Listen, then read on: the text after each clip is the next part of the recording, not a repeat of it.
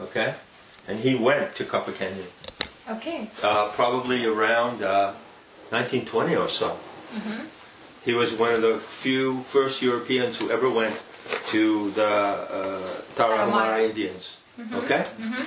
And he did... do they do the peyote? No, the Wichas do. Yeah, they do the peyote too, don't they? Yeah. Yes. So he did the peyote with the Tarahumara. Yes. And wrote about it when he came back to Europe. He was like one of the first white people who actually went to the colored, the brown people of Mexico and the mestizos, and the Indians, and got the shamanic magic.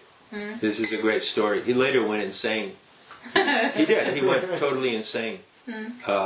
He lived in an asylum, I think, for the last 30 years of his life. He was an amazing person. Anyway,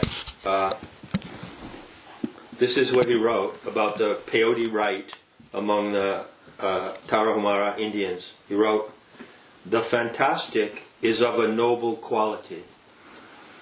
By fantastic, he meant the nahual, the supernatural. Yeah. Its disorder is only apparent. True, right? It really obeys an order that is fashioned mysteriously and on a level which normal consciousness does not reach, but which magic allows us to reach. And which is the very mystery of all poetry. This is what he wrote about it. Beautiful message. So, listen, I